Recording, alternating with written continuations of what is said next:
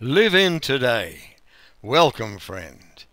Jesus said, "Take therefore no thought for tomorrow, for the morrow shall take thought for the things of itself."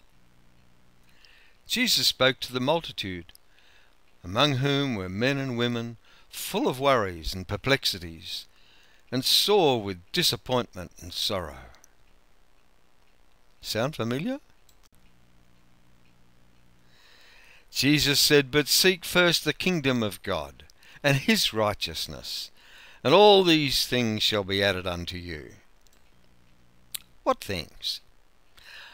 I say to you, do not worry about your life, what you shall eat or what you will drink, nor about your body, what you will put on. Isn't life more than food, and the body more than clothing? Look at the birds of the air, for they neither sow nor reap, nor gather into barns, yet your heavenly Father feeds them. Are you not of more value than they?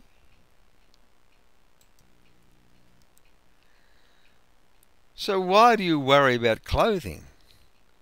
Consider the lilies of the field, how they grow. They neither toil nor spin. And yet I say to you that even Solomon in all his glory was not arrayed like one of these. Jesus' words give us comfort. One day at a time.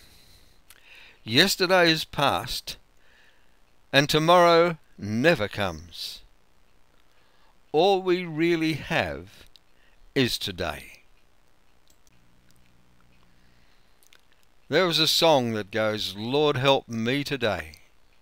Show me the way, one day at a time." Jesus said, "I am come that they might have life. They might have it more abundantly." Wonderful promise. Jesus said in John 9:4, "I must work the works of him who sent me, while it is day." Even Jesus lived one day at a time. It's worth the effort. Live in today. The Lord bless you and keep you. The Lord make his face shine upon you and be gracious to you. The Lord lift up his countenance upon you and give you peace.